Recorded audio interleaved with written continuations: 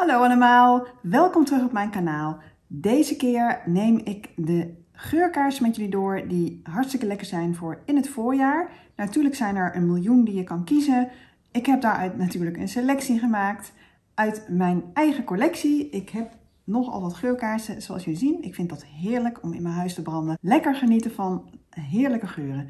Ik neem dus weer een aantal geurkaarsen met jullie door. Ik heb er een setje verzameld. En dit is even een snel overzicht van wat ik heb verzameld aan lekkere geurkaarsen. Je ziet een aantal potten, maar ook wel smelttabletten en kleinere votiefjes. Dus nou, laten we maar beginnen. Ja, en laten we even beginnen met deze. Dat is van Yankee Candle van hun nieuwe lente-serie, hun Sakura Blossom Festival serie. En dit is dan de Sweet Plum Sake. Het zijn er trouwens 3, want je hebt ook nog de Majestic Mount Fuji en Sakura Blossom Festival. En ik heb deze 3 alles laten zien in een van mijn make-up dates. Gek genoeg, het is natuurlijk geen make-up, maar af en toe vertel ik ook nieuwe geurkaarsen die nieuw op de markt komen. Dus daar waren deze 3 heb ik daar toen van genoemd. En toen zei ik van, ik heb eerst dus die wax versies gekocht. Hè, de wax melt. Dat zijn een soort van wastabletten. Nou, je ziet dat ik ze ook al gebruikt heb.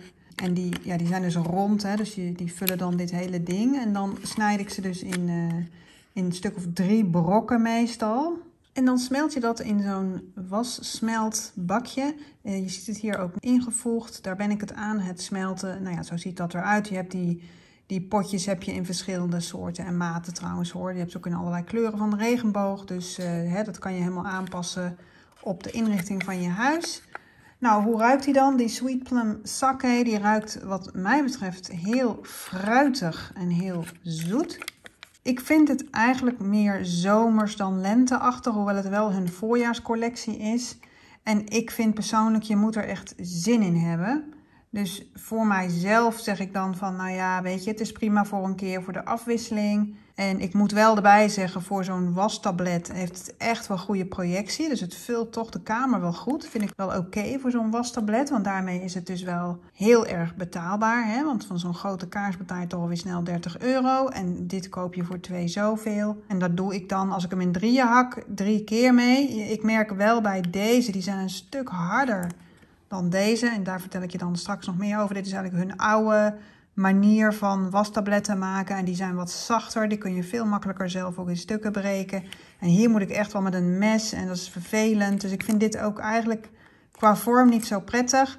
Nou kan je het natuurlijk wel in zijn geheel dan in zo'n wassmelt dingetje doen. En misschien is het daar ook wel voor bedoeld. Maar ik vind dat dus niet zo handig. Ik doe dat liever niet in één grote brok. Omdat, ja, in mijn beleving moet je het eigenlijk 1 keer goed verhitten. Dus niet steeds smelten, hard laten worden, smelten, hard laten worden. Volgens mij wordt daar de geur niet beter van. Dus dat betekent dat je, als je een theelicht hebt wat 8 tot 10 uur brandt, dan is ook 8 tot 10 uur is wat je hem dan kan gebruiken. En vaak in de laatste 2 uurtjes of zo ruik je hem natuurlijk een stuk minder. Dus ja, dan vind ik het eigenlijk jammer om die hele brok in 1 keer te doen. Want dan ben je dus wel voor 2 zoveel aan het branden, zou je dan voor 8 of 10 uur doen. Terwijl als je hem in 3 hakt, dan doe je er al 3 avonden mee. Dus dan is het wel echt voordelig. Dus dat heeft mijn voorkeur. Maar dit laat zich dus niet breken. En dat vind ik jammer. Even over de geurnoten. Voor de mensen die denken, ja, wat zit er nou eigenlijk in? Nou, in ieder geval in de topnoten rode bessen, appel en roze grapefruit. Ik weet niet wat het verschil is tussen, ja, misschien is dat rode grapefruit dan. Of gele, hij zal misschien ietsjes anders ruiken. En de middennoten of de hartnoten, dat is dan roos, freesia en kersenbloesem. En als basisnoten sandelhout, vanille en amandelmelk. Dus dan weet je dat, maar ik zeg al, overal vind ik het vooral zoet ruiken. Niet mierenzoet, maar echt, ja, bloemig, fruitig zoet. Een beetje een licht zoete geur, dus niet dat zware Oriëntaalse. En daarom vind ik het dus persoonlijk meer voor een keer als afwisseling. Dat is natuurlijk smaakgebonden, hè. Die Majestic Mount Fuji. Hè, ik zal even het plaatje van de marketing erbij zetten. Dit is het etiket wat op de grote kaarsen zit. Ja, dat wordt beschreven als dat moet je dan doen denken aan verse of frisse berglucht en koele waterachtige noten. En ja, dat blijkt ook wel als je naar de geurnoten kijkt. De topnoten hebben dan zoals het hier dan staat, kraakverse ozon en sprankelende aldehyden, bergamo en dauwachtige peer. De middennoten cactusbloem, aloe vera, appelbloesem en kokoswater. Of misschien kokosnotensap, ik weet het niet, coconut water staat er. En als basisnoten dan amberhout, blauwe musk, theeblaadjes en cederhout.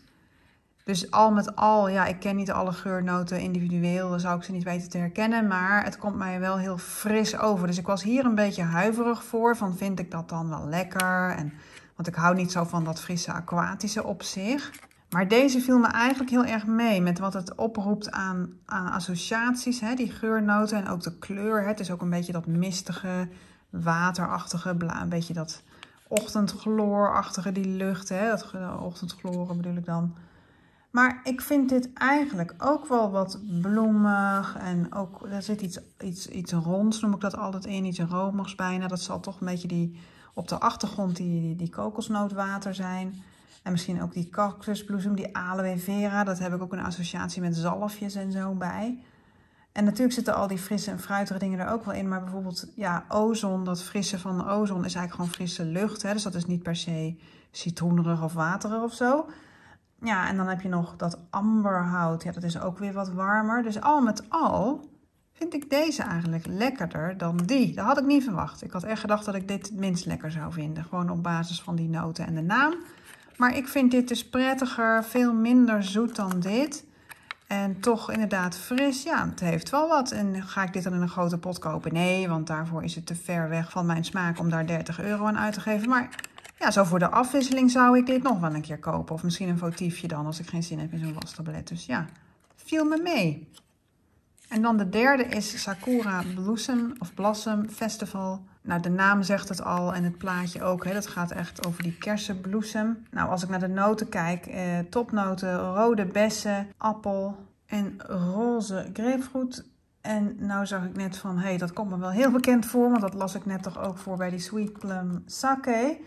Daar kom ik zo even op terug, want het blijkt dus dat de website waar ik dit had opgezocht dat niet goed er neer had gezet. Want die had dus bij beide geuren hetzelfde opgeschreven. Dat zie ik nu net pas. Dus ik maak dit even af. En dan kom ik dadelijk nog even terug op wat er dan echt voor noten in zitten. Want nou ja, de noten die ik hierbij opnoemde zitten dus hierin. Dus je hebt dus top, rode bessen, appel en grapefruit. Midden, roos, freesia en kersenbloesem. Ja, dit is natuurlijk ook logischer dat hier kersenbloesem in zit. Ik vond het al een beetje raar hier, eerlijk gezegd.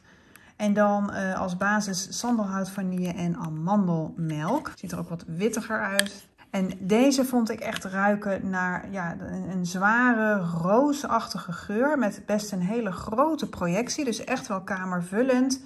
En echt wel een uurtje of 8 duurzaamheid. Dus hij blijft echt wel geur afgeven. Ook na 8 uur nog. En ik vond ook wel, dat is eigenlijk de andere kant, ik vond de topnoten ook wel een beetje aan wasverzachter denken. Dus ook wel in die zin lekker fris, maar ja, het heeft dus ook iets kunstmatigs in die zin, iets synthetisch. Ik denk zelf dat dit het lekkerste is in de zomer, maar ja, dat is ook natuurlijk smaakgebonden van welke geurtype associeer je dan met lente en met zomer. Ik heb bij lente een beetje een frisse associatie en bij zomer meer wat zwaarder. Hè? Dan zijn die bloemen allemaal veel langer aan het bloeien. Dan komt het fruit ook al aan de bomen. Dus heb je wat zwaardere geuren in de lucht. Dus dat associeer ik dan met zomer. En met lente, ja, dan moet alles nog uitkomen. Dan is alles nog groen. En nou ja, vandaar. Dus daarom vind ik dit, omdat het zo'n zware roze geur is, alsof die roos ook al flink aan het bloeien is geweest. Ja, dan zit je in mijn gevoel meer tegen de zomer aan. Maar goed, als het dan toch lente moet zijn, dan zou ik denken mei of juni. Dat is ook nog steeds wel lente. Goed, dan even terug naar de Sweet Plum Sake. Want daar ga ik nu de noten van geven die er echt in zitten. Topnoten: citroensap, Japanse pruim, Fuji-appel, framboos en groen. Ik weet niet wat groen dan is, maar ik denk een beetje grasachtig of zo.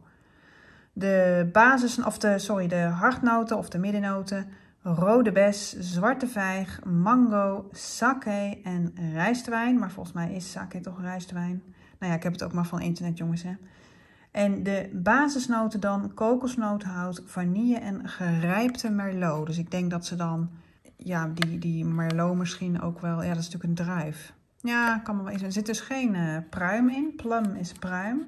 Ja, wat ik al zei, ik vond hem dus echt een beetje fruitig zoet ruiken. En dat is nu inderdaad veel duidelijker, hè? Met al die fruit wat ik heb. Oh ja, Japanse pruim zit erin in de topnoten. Ja, dus Japanse pruim, Fuji appel, framboos, rode bes, zwarte vijg, mango. Ja, dat is allemaal fruit wat hier dan in zit. En voor de rest natuurlijk aangevuld met die andere ingrediënten. Nou, dus dat matcht al beter dan met het rijtje wat ik net hierbij oplas. Dus nou ja, goed, heb ik nu opgelost. Dus dit is de voorjaarscollectie van Yankee Candle. Overal nog te krijgen, want het is dus net uit. Volgens mij in februari of zo is dat uitgekomen. Ja, dus je kan het overal nog krijgen, ook in grotere potten. En ik raad je dus aan van, als je het echt niet weet hoe het ruikt en je twijfelt, doe dan eerst zo'n wastabletje, want dit is gewoon niet zo duur. 2 zoveel. Dan ben je nog geen tientje kwijt en dan kun je alle 3 de geuren lekker uitproberen. En ik doe er dus zeker 3 avonden mee als je ze zo in stukjes hakt. Nou, dan ga ik nog even verder met dat roosachtige, want ik was geëindigd met die Sakura Blossom Festival en die vond ik wat roosachtig ruiken. En dat, ja, hier heb ik er eentje, die heet zelfs Roos. Dat is van Woodwick, de concurrent van Yankee Candle. Het is een ander merk met een heel ander uiterlijk. Ze hebben altijd dat tailletje, zeg maar, ook in de kaarsen. Hè. Dus die potten hebben ook allemaal zo'n taille erin. En dat heeft dat wastabletje dus ook. En dat is ook weer een wastablet. En dat breek ik dan ook weer in stukken, zoals jullie zien. Ik heb dat geloof ik nu ook in 3 verdeeld. Deze laat zich wel makkelijker echt breken. Hier hoef ik niet het mes in te zetten, dus dat vind ik al fijner. Nou, volgens de beschrijvingen op de website, dus echt de marketingteksten, moet dit echt doen denken aan een grote bos rozen midden op je tafel in volle bloei. Ze geven daar ook verder geen geurnoten bij. Ik denk omdat het echt alleen maar roos of roosachtige geuren zijn. Ja, ik ben het daar wel mee eens. Het is heel erg roosachtig en daardoor voor een geurkaars ook een beetje saai. Hè? Het is niet een hele complexe geur of zo, dus ja, als je van roos houdt, is dit natuurlijk briljant. En als je er wat minder van houdt, dan kan je beter misschien de wat complexere geuren kiezen waar dus roos bij in zit, maar ook nog andere geuren. Dan heb je een misschien wat een interessantere geur. Dus ik ga hier ook niet de grotere pot van kopen, maar ik vind het dus wel leuk om uit te proberen. Ik geloof dat ik deze als cadeautje ergens bij heb gekregen. Want soms krijg je dan, als je kaarsen koopt, hè, en als je dan wat meer kaarsen koopt, soms koop ik wat meer tegelijk, dan krijg je natuurlijk wel eens van die cadeautjes van de winkel. En dit was zo'n cadeautje, want dit is niet iets wat ik zelf zou uitzoeken. En dat geldt ook voor die, waar ik daar, die ga ik zo bespreken. Dus deze 2, die heb ik allebei als cadeautje gekregen. Vraag me niet bij welke winkel, want dat weet ik niet meer. Maar ja, dat gebeurt dus soms. Als je wat dingetjes tegelijk bestelt, dan krijg je soms een wastabletje. Dus nou ja, zo kun je ook weer dingen uitproberen. Dus dat is hartstikke leuk. Dit is dan van hetzelfde merk Woodwick ook de wastablet van, ja, dat heet dan Palm Leaf. Dus palmblad. Nou, volgens de beschrijving op de website is dat dan een weelderige geur van groen en een mengeling van tropische fruitsoorten. Je ziet ook het mooi groen kleurtje met ondertonen van vanille en kokosnoot. En dan geven ze als geurnoten ook tropische vruchten, kokos, vanille en groene noten. Ze hebben het niet verdeeld in top, midden en basis, maar dus daar moeten we het dan maar mee doen. Ja, als ik het zo ruik, dus zonder dat het al smelt, ruikt het lekker, maar ook wel een beetje apart. Er zit een ondertoon onder en dat zijn denk ik die groene noten, dus toch dat kruidigachtige erin.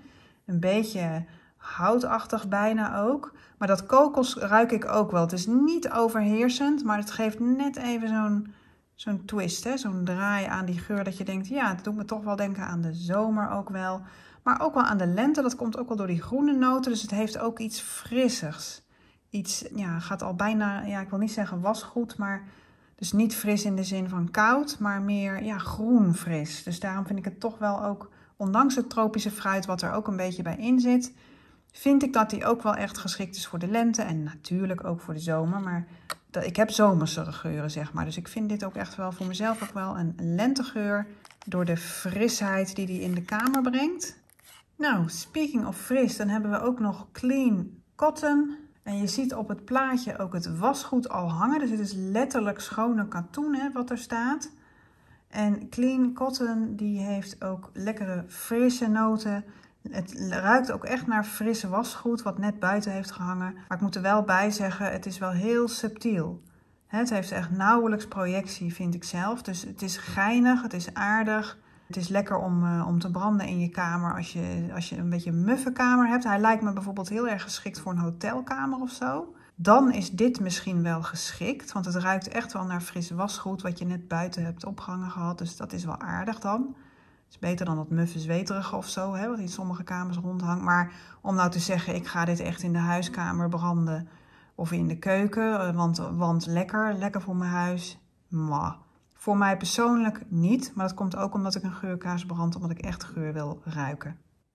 Wat ik ook wel in diezelfde, echt een beetje frissige categorie vind vallen, is Calm and Quiet Place. Met als topnoten mandarijnblad, middennoten jasmijn en cederhout, basis patchouli, sandelhout en ambermusk. Ja, het is echt onverwacht lekker. Het is zoetig, dat zal ook die patchouli en die ambermusk zijn in de basisnoten. En ook die jasmijn is natuurlijk best een zware bloemengeur. En ja, het is inderdaad een hele rustige geur, dus calm en quiet, maar toch ook echt wel lekker. Het is ja, ik zeg al onverwacht lekker eigenlijk. Ik dacht dat het een beetje een saai geurtje zou zijn. Misschien een beetje zoals dat katoen, hè, dat wasgoed. Maar dat is dus niet zo. Het is wat zoetiger en ook wel een boeiende zoete geur. Dus nou, ik vind het niet verkeerd. Hij is trouwens ook regelmatig in de aanbieding, dit geurtje. Volgens mij is dit ook de vaste collectie van Yankee Candle. Het is volgens mij niet echt een seizoensgeur voor zover als ik dat weet. Dat denk ik alleen maar hoor. Dat heb ik niet verder gegoogeld of zo. Maar dat denk ik omdat het al best wel heel lang steeds er is. Dus terwijl ik dan andere geuren zie komen en gaan, lijkt deze toch wel in de vaste collectie te zitten. Dus hou gewoon even af en toe een aanbieding in de gaten. Dan kan je misschien voor 25% korting of zo krijgen. Maar ja, ik vind hem, ik zou hier niet een grote pot van kopen. Maar ja, voor de afwisseling zou ik nog best een klein potje ervan willen kopen. Ja, is lekker. Dan weer even shea butter. En die wordt beschreven, ja, ik heb hem bijna op jongens, dus ik moet even zorgen dat hij niet uit zijn jasje valt. Maar dit is dus zo'n ouderwets taartje. Hier zie je de vorm iets duidelijker. Het is een beetje zo'n taart of bloemachtige vorm. En dat hebben ze dan, dat is dus die oude collectie van hun. En de website die beschrijft hem dan als fris als schone was. En de website die beschrijft hem dan als een heerlijke romige gladde geur met hints van mooie fruitbloesems. Yankee Candle Shea Butter behoort tot de groep frisse geuren van Yankee Candle. De topnoten zijn sinaasappel, bergamo, mix van bessen. De middennoten zijn vanille, orchidee, jasmijn en shea crème.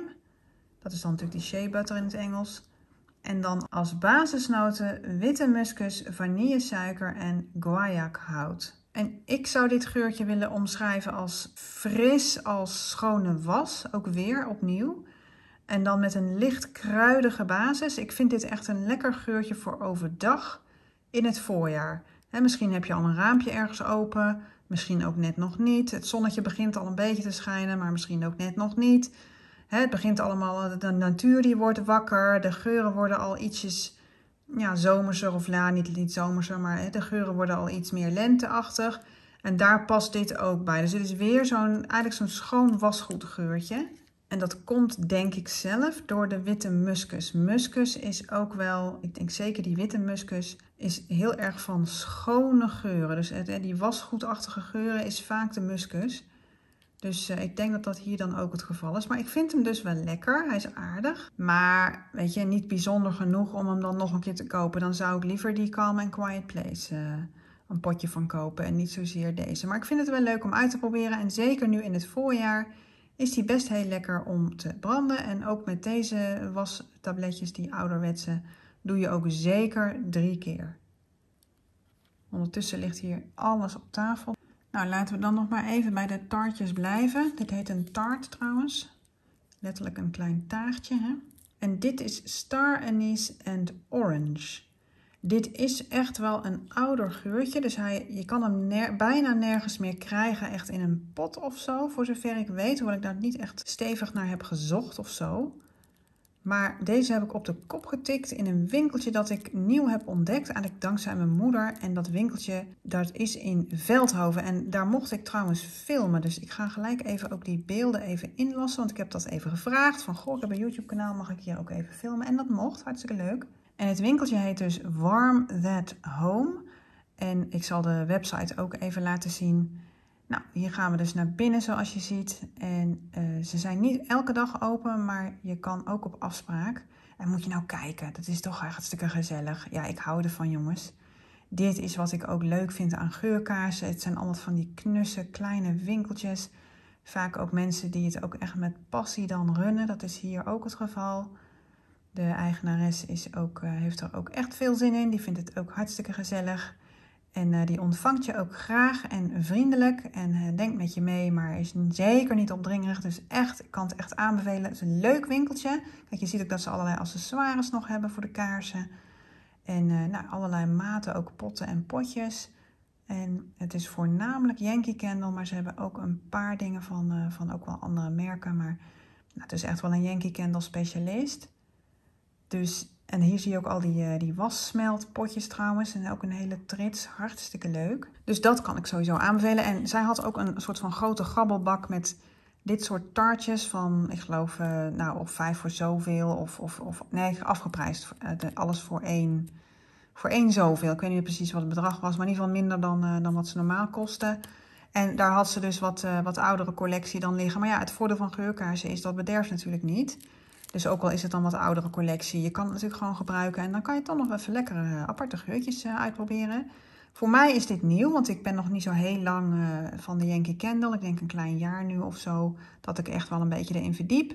Dus dat betekent dat er heel erg veel collecties nog aan mij voorbij zijn gegaan. Dus mij kan je nog wel blij maken met een wat oudere collectie. Dus onder andere deze. Nou, Star Anise and Orange heet deze. Hij heeft als topnoten sinaasappel, anijs en mandarijn. De middennoten is dan kruidnagel en als basis heeft hij muskus, sandelhout en vanille.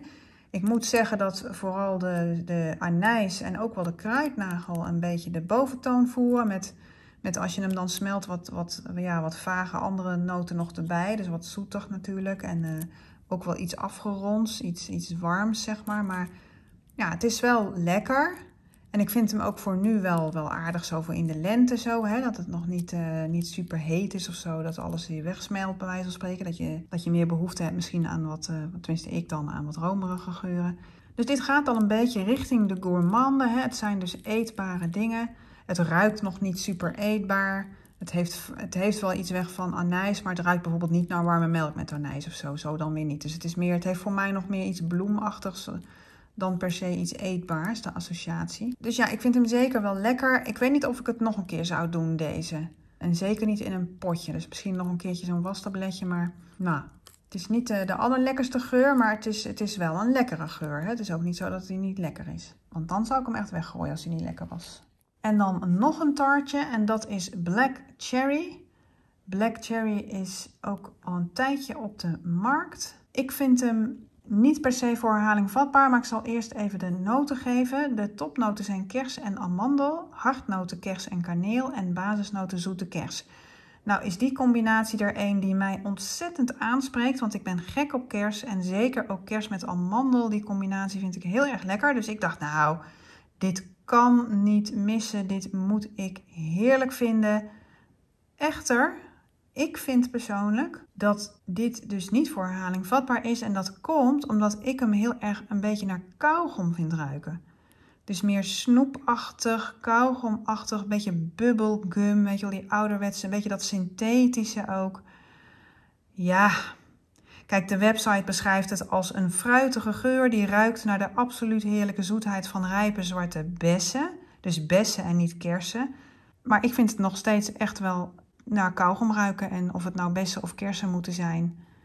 Maar ik vind het echt tegenvallen, vind ik echt jammer. Ik maak hem wel op, want zo erg is nou ook weer niet. Maar ik denk niet dat ik er als eerste naar zal grijpen. Deze leg ik toch echt wel even aan de kant, denk ik. Ja, dus dit is er nou één die ik echt niet zo lekker vind. Dat is één van de weinigen, moet ik zeggen. Dan blijven we nog even bij de kers. Alleen dit keer gaan we naar de Cherry Blossom. En dit is dan wel een lekkere kers. Deze heeft het als topnoten kers. Nou, lekker simpel. Als middennoot dan roos, kersenbloesem en jasmijn. En als basisnoten muskus en sandelhout. En dit vind ik nou echt naar kersen ruiken. Deze heb ik dus ook in een grote pot. En dat is hij ook echt wel waard. Ik vind dit echt lekker. Dit vult mijn kamer met een kersengeur. Zoals ik het eigenlijk had verwacht van die Black Cherry. Die zo met heel veel kersen en amandel en zo wordt omschreven. En deze heeft toch ook wel wat andere dingetjes nog erbij. Waaronder jasmijn en zo. Maar hier vind ik het vooral heel erg naar kers ruiken. Dus ja. Dus dit vind ik heel erg lekker. Ik heb er dus ook een votiefje van. Die heb ik nog niet gebrand. Deze heb ik ook een keertje gratis gekregen ergens bij. toen ik weer wat kaarsen kocht. Maar die pot die had ik toen al, dus ik ben nu eerst de pot aan het opmaken. En dan, dit past ook beter in frame. Dus nou ja, goed, je ziet op het beeld daarnaast ook de grote pot. Maar ja, deze vind ik dus heerlijk. Qua projectie is hij wel iets minder sterk dan, zeg maar, al die koekjesgeuren die ik heb. Hè. Daar doe ik echt wel, die ruik ik gewoon de hele avond, die koekjesdingen. En deze kers, ja, die ruik je wel, maar vooral ook als je even de kamer uit bent geweest en dan weer terug de kamer inkomt, dan ruik je het heel duidelijk. Maar ik heb minder dat ik me erdoor omhuld voel, zoals ik dat met koekjes wel kan hebben. Dus ja, ik denk dat toch dat die gourmande geuren wat sterker zijn over het algemeen. En dat met een bloem, zoals ook de kersenbloesem, toch wat minder sterk is. Zelfs ook al zit er jasmijn bij. En jasmijn is echt wel een zwaar geurende bloem. En ook roos zit er nog bij. Dus dat zijn toch wel stevige bloemen. Ik denk dat die dan nog zorgen voor de projectie. Maar ja, van de kers alleen kan je het blijkbaar niet hebben. Maar goed, ik vind het dus toch wel een heel lekker geurtje dit. Nou, speaking of koekjes en gourmanden en dat soort dingen. Dan heb ik hier Do Not Worry. Hartstikke grappige woordspeling natuurlijk. Van Geurkaarsen Candle. En Geurkaarsen Candle is een merk wat ik nog maar kort geleden heb ontdekt. Ik koop dat bij Notino. Notino is weer een Zweedse winkel. Maar ik denk dat Geurkaarsen Candle gewoon een Amerikaans merk is. En ik denk dus dat Notino dan een restpartijtje... dat je dan van die restpartijtjes op de kop tikt. Dat idee heb ik omdat het ook regelmatig in de aanbieding is. Maar goed, misschien zit ik daarnaast. Maar dat denk ik. Want Geurkaarsen is ook echt een typisch Amerikaans woord, wat echt geassocieerd wordt met de kerst. Kris Kringle is dan zogenaamd de naam van de kerstman bijvoorbeeld. Dus Kringle verwijst echt naar kerst. Ja, en dan Do Not Worry. Ja, het ziet er ook al vrolijk met lentekleurtjes uit. Dus voor een gourmande geur vind ik dit ook wel echt meer een lente gourmande geur. Hoewel dat natuurlijk ook een beetje arbitrair is. De deksel zat er heel stevig op, dus die heb ik even off camera eraf gewrikt. Ja, het ziet er dus lekker romig uit. En ik zal even de geurnoten ook opnoemen. Topnoten, fruitige noten en boter. Hartnoten, kaneel en nootmuskaat. En basisnoten, zoete noten, dennenboom, vanille. Nou, ik vind dat als ik hem brand duidelijk wel een gourmande geur, maar ook een beetje vreemd. Het is een beetje een aparte geur. Want hij moet dus naar donut ruiken blijkbaar. In ieder geval, dat denk ik. En dat zie je ook, nou dat denk ik niet alleen, maar dat zie je ook gewoon op het etiket. Hè. Duidelijk dat het ook echt de bedoeling is. Het heet ook Donut Worry.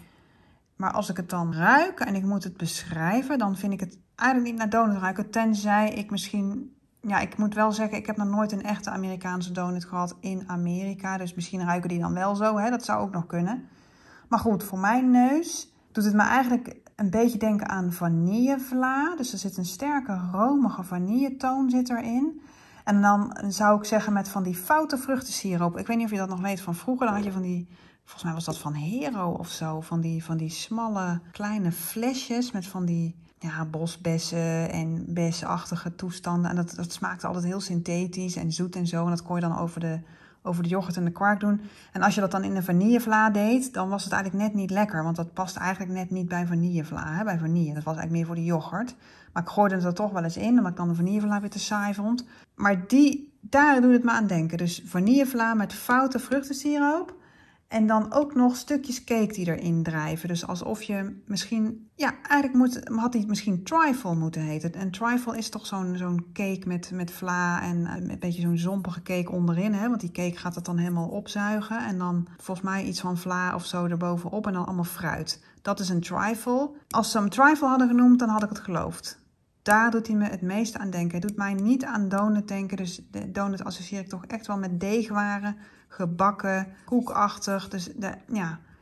Dus dat vind ik er dan aan tegenvallen. Plakken we dit nou af en denken we er trifle bij en ik ruik hem dan nog eens. Ja, dan vind ik hem, gek, dat is toch psychisch, dan vind ik hem ineens lekker en ook goed. Want dan denk ik, ja, het is echt trifle. Dus daar moet je wel rekening mee houden met deze. Ik heb hem in de aanbieding gekocht bij Notino. Die had weer een aanbieding van alles voor zoveel procent korting. Die aanbieding is er nu alweer af, dus je moet even wachten, want dat hebben ze regelmatig. Als je hem overweegt, dit is het medium formaat trouwens, van zo'n glazen pot van Geurkaarsen Candle. Het is ook een mooi ontwerp, hè? Dat rechte, dat strakke. Dat hebben die grote potten ook van hun. Dus dit is wel aan te bevelen als je van een trifle geur houdt. Maar als je echt op donuts zit te wachten, dan zou ik deze niet kopen. Maar verder ziet hij er natuurlijk ook wel heel gezellig lenteachtig uit. Ik vind het ook wel een beetje paasgeuren. Met dat, of kleuren bedoel ik, met dat blauw en dat geel en roze en zo. Het hadden ook paaseieren kunnen zijn. Dus ik vind hem dat betreft wel echt geschikt als voorjaar. Nou, nog even dan in dat blauw en geelachtige voorjaarskleuren, ook blijvend en ook gourmande. Yankee Candle is ook een Amerikaans merk. Lijkt heel erg op Yankee Candle en Village Candle en al die candle merken, zeg maar. Ook in kwaliteit. Ik vind hun erg goed. Is zeker wel te vergelijken met Yankee Candle. Zo niet zelfs beter in een aantal opzichten. Tenminste, de geuren die ik dan tot nu toe heb geprobeerd. Want ik heb natuurlijk nog niet alles van ze geprobeerd. Zij hebben dan net weer hele andere smaken ook dan Yankee Candle. Dus ik vind hun wel leuk om mee af te wisselen. En hun wastabletten, want dit is een wastablet van hun. Ja, dat vind ik echt fantastisch. Moet je nou kijken. Dat is in 6 verdeeld. Dus je krijgt ten eerste voor wat je koopt, kan je al 6 keer doen. En het is helemaal al klaar om er zo uit te drukken. Dus het is al ook in porties verdeeld. Het is ook bedoeld om af te breken. Ik denk eindelijk een merk wat er rekening mee houdt dat ik niet zo'n enorme blok in mijn wasbrander wil doen. Dat ik weer alles weer moet verkruimelen zoals hier deze bende hier. Die ik net een beetje uit beeld heb geveegd omdat het helemaal afbrokkelde. Dat heb je hier dus niet mee. En het is wel zacht genoeg om zo af te breken. Dus ja, nou dit is dan Blueberry French Toast. French Toast zijn wentelteefjes. Dus dan is het wentelteefjes met blauwe bessen of misschien iets jamachtigs. En zo ruikt het ook echt. Het ruikt ook echt naar wentelteefjes met iets van jam. Dus ook kwalitatief qua hoe de geur dan echt ruikt naar wat hij zegt dat hij zal ruiken. Zo ruikt hij ook echt. En deze vond ik dus zo lekker. Ik had eerst dit uitgeprobeerd, die wasblokjes. Dat ik hem ook in het groot heb gekocht. Ook in de aanbieding volgens mij. En ja, ik ben er flink aan het branden jongens. Ik vind dit echt heel erg lekker. Dit vult mijn kamer ook goed en zo. Dus dit is echt wel een grote pot waard, vind ik zelf. Maar goed, probeer het dus vooral eerst in die wastabletten uit. En nogmaals, ik vind dit dus tot nu toe het merk met het meest handige wastablet wat ik in huis heb. Beter ook dan die Woodwick. Want dat is dan helemaal aan één stuk en moet ik zelf maar zien te breken. En dit is al helemaal voor mij op maat. Ja, perfect. Niks meer op aan te merken. En dan blijf ik nog maar even op kleur. Want moet je nou kijken joh. Wat ik hier nou weer op de kop heb getikt.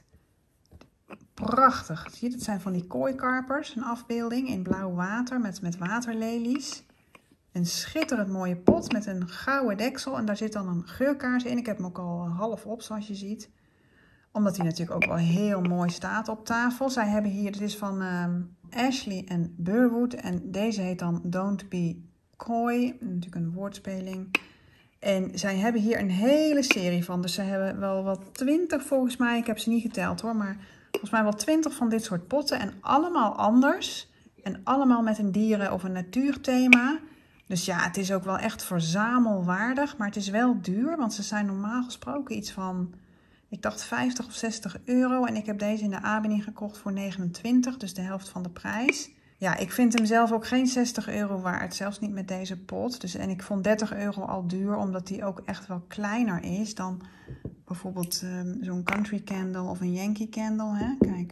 Kijk, hij is een stuk smaller en een stuk korter. En dit is iets van 320 gram. En ik geloof dat in zo'n grote pot dat je dan al rond de 500-600 gram zit. Dus dat is wel echt ongeveer de helft. En dan is ook 30 euro nog best duur. Want 30 euro is de nieuwprijs voor zeg maar Country Candle, Yankee Candle, Village Candle, hè, voor zo'n grote pot. En hier betaal je dan eigenlijk voor, laten we zeggen, een derde, de helft, of misschien 2/3 van dat gewicht, betaal je dan hetzelfde in de aanbieding. En nieuw dus 60 euro. Dus ik vind dat echt veel te duur. Ook vanwege de type geuren die zij aanbieden. Het is iets minder mijn smaak, dus minder gourmande en meer bloemig. Oké, mijn hele camera was omgevallen, dus dat is een iets andere camerahoek nu. Maar in ieder geval, het is dus wat minder gourmande, meer bloemig en dat soort dingen. Deze heeft ook als beschrijving op de website, ja, het is natuurlijk weer marketingtaal, hè, maar er staat een heel verhaal. Sierlijke kooi, zwemmen tussen waterlelies en groene takken in de koele vijvers van een geurige watertuin.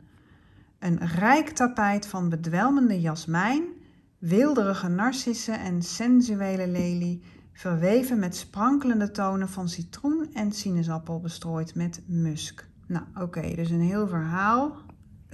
Het moet allemaal prachtig zijn en lekker ruiken. Dus wat we dus met veel woorden hebben gezien hier is dus jasmijn, narcis, lelie. Dus heel bloemig inderdaad. En dan nog wat citrus en sinaasappel. Ik denk dat dat dan in de topnoten zal zitten. Want daar zitten die citrus die gebruik je voor projectie. Hè? Dus die zitten meestal in de topnoten. Ja, en muskus zit meestal in de basisnoten. Dus die musk zal dan wel eronder zitten. Nou, ja, ik vind het wel aardig, maar het is niks bijzonders. Dus het is wel bloemig en fris. Gelukkig dan niet een aquatische bloemige geur, want daar heb ik echt een hekel aan. Dit is wel goed verder. Prima. Maar ook een beetje, ja, wat ik dan zou noemen een standaard geurkaarsengeur, weet je wel. Die ook zeg maar de minder spannende merken, die hebben ook van die typische bloemachtige, frisachtige geurtjes. Ja, daar doet dit me ook heel erg aan denken. En ik vind eerlijk gezegd de projectie ook nog niet heel erg indrukwekkend. Dus het is niet zo dat je dan denkt, wauw, mijn hele huis ruikt ernaar. Dat is ook niet zo. Het is wel aardig, weet je. Dus ik zou dit niet nog een keer kopen, behalve als ik bijvoorbeeld de potten zou willen gaan sparen. Want kijk, ik heb wel bedacht, als dit eenmaal op is, dan heb ik natuurlijk wel een leuke pot om daar dan gewoon kaarsen in te zetten en alsnog gewoon te branden. Dus voor de sier is het natuurlijk wel leuk. En nogmaals, kijk gewoon even, google dat even, Ashwood en Beverly. Ze hebben ook een eigen website, dan kun je de volledige collectie zien. En dan kan je kijken of Notino het ook heeft voor wat minder in de prijs. Maar goed, het is dus wel een tip voor de mensen die ook mooie spullen op tafel willen hebben. Want laten we wel wezen, dit is natuurlijk wel een stuk mooier dan Yankee Candle, zo'n pot. Of nou ja, al die andere merken die ook allemaal van die potten hebben. Wat ik ook bij Notino vandaan heb, is deze. Die heb ik overigens niet gekocht. Dit was ook weer een cadeautje wat ik erbij kreeg. Ja, hele andere stijl. Dus een strak zwart potje. Er zit een witte sticker op. En dan een kaarsje erin. Nou, dat is voor mensen die meer van de moderne stijl houden. Dus is zeker niet dat landelijke wat Yankee Candle heeft.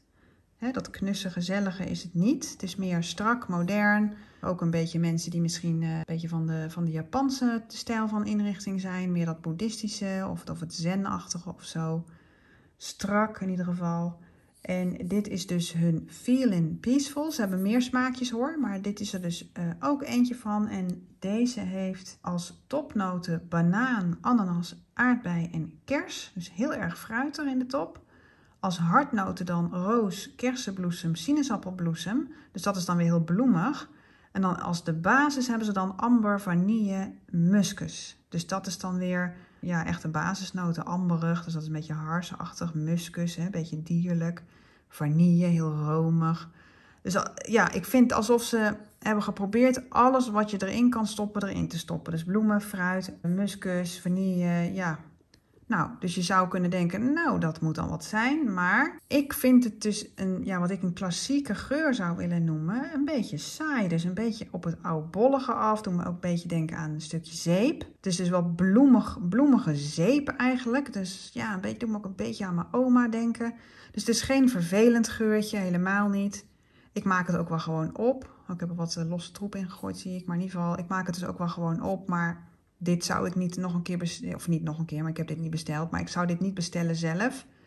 Omdat ze ook nog vrij duur zijn. Want ik zag dat hun grotere potten ook best stevig geprijsd zijn. En dan vind ik dit echt niet bijzonder genoeg. Sorry hoor. Ik kan wel zeggen Feeling Peaceful. Maar je mag wel iets meer je best doen om er wat aparts van te maken. Ik vind het niet een hele complexe geur. Misschien is hij wel complex, maar in ieder geval niet bijzonder. Dus nee. Ik gebruik dit zelf bijvoorbeeld in een vakantiehuisje. Want dat is nou typisch weer zo'n luchtje wat je dan meeneemt naar een vakantiehuisje. Dan ruikt dat huisje wel lekker fris en bloemig. En dat is ook iets wat neutraal genoeg is in die zin. Hè? Dat vindt iedereen ook wel kunnen, zal ik maar zeggen. En dan tot slot deze doos die ik heb gekocht. Dit is van het merk Cento. Het is een Discovery gift set. Dus die staat er ook al op. Mini Aromatic Candles. Is sowieso natuurlijk een leuk cadeau-idee. Om iemand 3 geurkaarsjes cadeau te doen die dan kan uitproberen. En dit merk heeft dan van al deze 3 smaken en trouwens ook nog meer. Natuurlijk ook grotere potten en ook van die geurstokjes die je dan in olie zet. En zo dus allerlei geurproducten hebben ze hier dan van deze 3 smaken. Ik moet deze nog branden, dus die heb ik nog niet uitgeprobeerd. Maar Ik doe ze wel in deze video, want dit is een video over lentegeuren. En ik heb hier ook wel weer een lente-associatie bij, want het zijn weer, ja, in mijn optiek dan frisse geuren. Zeker deze, heb je dat katoen ook weer. Maar goed, ik zal even ze één voor één dan opnoemen, van links naar rechts. Peony en Rose. Peony is pioen, dus het is pioen en roos, zo heet het geurtje. En de topnoten zijn pioen en framboos. De hartnoten roos, lychee en bamboe. Bamboe wou ik zeggen. Bamboe. En als basisnoten ceder, sandelhout en muskus. Dan de cashmere en cotton. Nou, als topnoten lila en cashmere. Ik weet niet wat lila dan is. Of dat dan een bloem is of zo. Ik associeer lila met een kleur. Ja, ik weet het niet. Nou, als hartnoten violet en katoen. Ja, violet is dan volgens mij ook een bloem. Dus dan heb je de violet en lila. Ja, dat zijn ook kleuren in mijn optiek. Maar goed, en dan als basisnoten dan muskus en vanille. Maar goed, dat katoen en cashmere, ja, dat moet toch wel heel fris ruiken. Ik ga het toch eens even... Ik krijg ze er ook bijna niet uit, dus ik ga dat nou maar niet slopen. Als ik ze er eenmaal uit heb, krijg ik ze misschien niet meer terug in. En dan de vanille en musk, die heeft als topnoten dan jasmijn en oranjebloesem, hartnoten kokosnoot en braambes en als basisnoten vanille, karamel en muskus. Ja, ik heb ze er dus nog niet uitgehaald, maar het is ook puur om uit te proberen. Maar als ik er zo met mijn neus even langs ga, vind ik het eigenlijk ook wel weer een beetje van die klassieke geuren. Wat ik het eigenlijk net ook zei over deze. Ik vind dat wel een beetje dezelfde categorie, eerlijk gezegd. Dus ja, het ruikt lekker, het is fris, het is zeepig. Een beetje klassiekerig dus. Dus in de zin van, daar kan je eigenlijk geen beul aan vallen. Ja, het is in die zin wel een volmaakt cadeautje natuurlijk.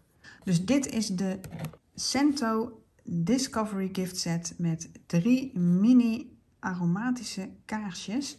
En Scento kun je onder andere bij Issy Paris kopen. Je kunt ze daar ook ruiken. En je kunt het dus ook in de winkel in die zin even uitproberen. Even een snuifje nemen. En ze hebben een redelijk grote collectie ook, Issy Paris. Dus je kunt je slag slaan. Ja, en dat was het weer, jongens. Ik hoop dat jullie het gezellig hebben gevonden. Klik het duimpje omhoog als dat zo is. En abonneer je op mijn kanaal. Ik doe van alles. Make-up, oogschaduw, lipstick, nagellak. Maar ook dus geurkaarsen en ook parfum. Ik heb van alles ook afspeellijstjes gemaakt op mijn kanaal. Dus als je denkt, ik wil eens eventjes een thema bekijken. Of ik wil alle indie brand video's bij elkaar, dan heb ik daar een afspeellijstje van voor je. Dus ga gewoon lekker even gasduinen op mijn kanaal. En nou, gezellig. Laat een comment achter. Vind ik altijd leuk. En je krijgt altijd reactie terug. Dus nou, bedankt voor het kijken weer. En tot de volgende keer. Doei!